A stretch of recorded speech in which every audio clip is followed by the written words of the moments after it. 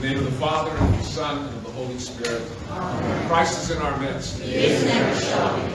Brothers and sisters, it's good to see you all this morning. So a couple of weeks ago, in my homily, I talked about how Jesus used situations to test the faith of his disciples. And at that time it was regarding the feeding of the 5,000 people, where Jesus tells his disciples, you know, you give them something to eat. You only have 5 loaves and 2 fish, but I want you to feed all these people. And the disciples, you know, were obedient. And of course they then took part in this great miracle. But just a chapter later, we read that they were faced with another situation where they had to feed 4,000 more people, and the disciples come running to Jesus and they were saying, where are we going to get enough food? So apparently they didn't quite learn that lesson well enough, but you know, the disciples, like all of us, were faithful at times, and at other times they were weak. That's just all a part of spiritual growth, right? Well, today's gospel lesson, we have another incident where the disciples' faith is tested. And this poor demon, the boy who was being, tortured by these demons, and they were helpless at being able to deal with it, to cast out these demons. And, you know, just like a little while before that, they had been bragging about how, well, even the demons are subject to us, you know. And in this case, yet they were helpless, and they come to Jesus and say, well, why? You know, we've cast out demons before. Why could we not do it again? And Jesus said, your faith is because of your lack of faith. You know, faith is not something that's static. It really is, it's dynamic. It has to be renewed every day. Just because we're faithful today doesn't guarantee that we're going to be faithful tomorrow. We all know this, right? And so it's something that we need to continually renew our faith in Christ every day. The disciples in this case had apparently taken for granted the power given to them, or they had come to believe that it was inherent within them. They neglected to realize that the source of their power was in Christ. Their lack of faith indicated they had forgotten that their power over the demonic spirits was from Jesus. It kind of reminds me of this other incident we read about in the book of Acts, about these itinerant exorcists, you know, who were, so some of the itinerant Jewish exorcists took it upon themselves to call the name of the Lord Jesus over those who had evil spirits, saying, we exorcise you by the Jesus whom Paul preaches. And the evil spirit answered and said, Jesus I know, Paul I know, but who are you? And then the man in whom the evil spirit leaped on them, overpowered them, and prevailed against them, so that they fled out of the house naked and wounded. So it didn't go so well for them. Again, because they thought that the power was within themselves, forgetting that any power that we have only comes from Jesus. Jesus doesn't, this is not magic, okay?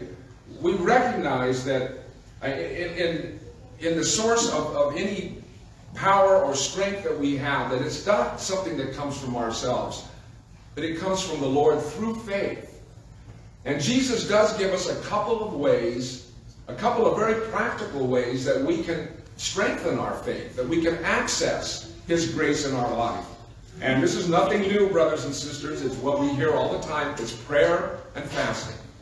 That's what Jesus says to the disciples. These don't come out except by prayer and fasting.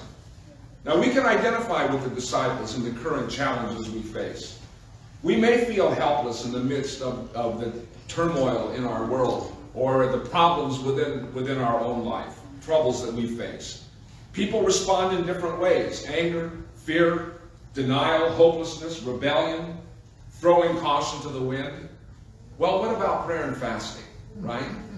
Why is this not our response? Don't we believe that Jesus is sovereign over all creation? That whatever turmoil there is in the world, whatever troubles we face in our life, that He is sovereign over that? Do we have that kind of faith? Whatever problems we face, God gives us the opportunity to repent, to seek the Lord's help, through prayer and fasting. You know, some time ago I was kind of helping a friend or counseling a friend who was in a really dark place, and he was having some real troubles and was in a tough spot. And he was, you know, kind of bemoaning all these things that he was going through. And so I said to him, you know, have you prayed about this? And his response was, wow, has it come to that? And I said, brother, it came to that a long time ago. You know, why do we think that prayer is always our last resort when it really should be our first resort? The prophet Micah says, if my people who are called by my name will humble themselves and pray and seek my face and turn from their wicked ways, then I will hear from heaven and heal their land. You know, we Christians often complain about, you know, the restrictions on the church and whatever that we're facing in our society today. But you know what there are no restrictions on? Prayer and fasting. No restrictions on that. We can pray and we can fast as much as we want. This is how we strengthen and exercise our faith. And one other thing is necessary.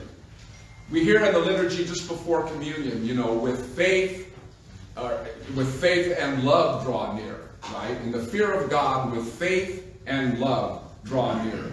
And so love also is very important. In fact, St. Paul says in 1 Corinthians 13, a chapter I'm sure we're all familiar with, though I have the gift of prophecy and understand all mysteries and all knowledge, and though I have all faith so that I could remove mountains, but have not love, I am nothing.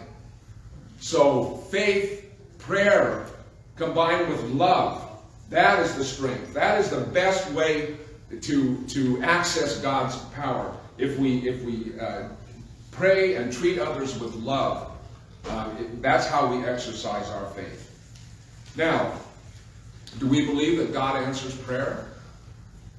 I believe that God answers prayer. It may not always be the answer we want, but God does hear our prayers if we're praying in sincerity. Some years ago, I read this article about this, it was a small town, a very small town, somewhere in the Midwest, I can't remember exactly. But this town had no bars or nightclubs until one time this businessman came and he bought a place right on Main Street in town, and he turned it into a bar, you know, tavern, nightclub. And the Christians in that town were pretty upset by this. And there was one congregation that began a prayer crusade on this issue. And they got people together and they prayed, you know, that this bar would not, you know, be able to open. Well, the bar did open, but they were praying that somehow God would deal with it, right? In fact, they would have groups of people that would stand outside of the bar and pray that it would close. You know, that somehow God would intervene and it would close. Well, after some time, one night, lightning struck the bar. Now, thankfully, nobody was, you know, injured or hurt, but it destroyed them. Basically, the bar burned to the ground. And the bar owner sued the congregation, took them to court, claiming that it was because of their prayers that he lost his business. Now, what do you think the church did? You think they rejoiced and thanked God that their prayers were answered? No, they hired a lawyer to fight the charges. And it's interesting, the judge in his decision said, wherever the guilt may lie, it was obviously the tavern keeper, not the church, who really believed in the power of prayer. So do we believe God answers prayer? Well, if we do, when we pray, we better act on that and accept whatever answer that God is going to give. The terms prayer and fasting have become kind of a part of the popular the lexicon of our day. You know, we hear a lot about thoughts and prayers in response to some tragedy. And that's fine. That's good. If we are actually praying. But let's not just say, you know, use the word prayer to indicate our concern for something. If we're going to say we're going to pray for something, then we should actually do it. And not just, you know, use the expression thoughts and prayers. Prayer is not just a term to show that we're concerned. Neither is prayer a list of our needs and wishes that we are asking God to rubber stamp. St. Paul says that with prayer and supplications, with thanksgiving, let your requests be made known to God.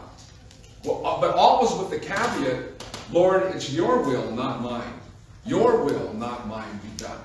So yes, we do pray with thanksgiving. We do pray and let our requests be made known, but understanding that our prayer is we're putting ourselves basically, in God's hands and just saying it's your will that is to be done. And then now with regard to fasting. I've recently read some articles about the health benefits of intermittent fasting. Have you heard about this? Intermittent fasting. And it's, the way it's described, it's almost like some sort of a health plan or a diet plan, right? And while I'm sure that it may be true that fasting is good for our physical health, these articles totally ignore the spiritual benefits of fasting. As one writer put it, Jesus did not tell us to fast so that you could fit into your skinny jeans. Fasting is a spiritual discipline above all. Prayer and fasting are these disciplines that God gives to strengthen our faith and enable us to access His grace in our lives.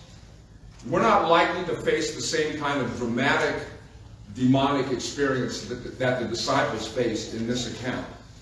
But whatever demons that we're battling in our lives, anger, envy, gluttony, greed, lust, pride, sloth, whatever it is, those can only be dealt with through prayer and fasting. We can only have victory over these things in our lives if we are committed to prayer and fasting as spiritual disciplines. St. Paul tells us to be strong in the Lord. And one of the ways that we are strong in the Lord is being dedicated to prayer and fasting. In Ephesians he writes, "Finally, my brethren, be strong in the Lord and in the power of His might. Put on the whole armor of God that you may be able to stand against the wiles of the devil. Praying always with all prayer and supplication in the Spirit, being watchful to this end with all perseverance and supplication for all the saints." Brothers and sisters, let us persevere. Never give up. Don't give up hope. Don't become faint. But persevere in prayer and fasting. And we will see God's work in our life if we do this. Christ is in our midst.